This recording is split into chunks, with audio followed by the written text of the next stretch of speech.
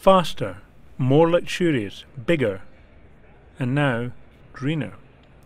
There's a tradition that the New York Auto Show, held annually around Easter, is the US's big showcase for performance and luxury cars.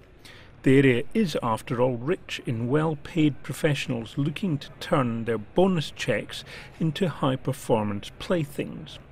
And big cars, particularly sports utility vehicles, have enjoyed fast-rising sales in the last 18 months. Falling fuel prices have made consumers forget about the costs of running them.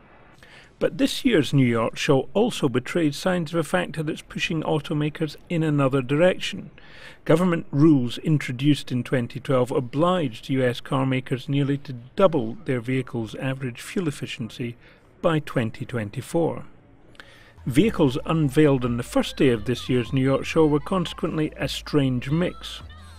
There were futuristic, highly efficient vehicles like a new version of Toyota's Prius hybrid. There were also vehicles that would be just as at home on a racetrack as an urban street, and road-hogging behemoths. It's not clear how many people will buy the greener vehicles. We have not seen people buy alternative fuel vehicles, hybrids as much, EVs. But there may come a turning point in that. I don't know when that will be, and there may have to be more government incentives to make that work. Infrastructure changes have to be made, especially for EVs. I don't know when that turning point is, but we certainly are seeing more electrification of vehicles, and the tide's got to shift at some point. The clearest example of the resurgence of the big SUV was the unveiling of a new version of the Lincoln Navigator, an SUV so vast and luxurious that when it first came out, rappers liked to brag about owning one. Yet the chief executive of Ford, Lincoln's parent, insists even this vast beast has been put on a diet. What's under the hood of this concept is a 3.5-liter V6 engine that puts out 400 horsepower. So traditionally in a vehicle this size you'd have to put V8 engines or larger. So clearly we want to make sure in all of our vehicles in their respective segments they're either the best or among the best in terms of fuel economy in the segment. Car makers in the US face a conflict between what they want to do and what they need to do.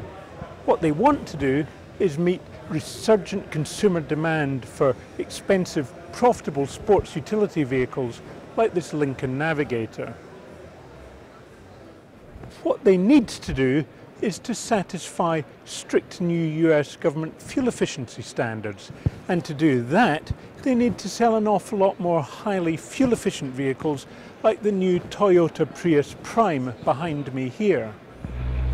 The good news is that with US auto sales running at boom levels, car makers can afford to satisfy their desires and do what they have to. The bad news is that with fuel prices at such low levels, the exciting green cars on display here are going to be very rare sights on the roads indeed.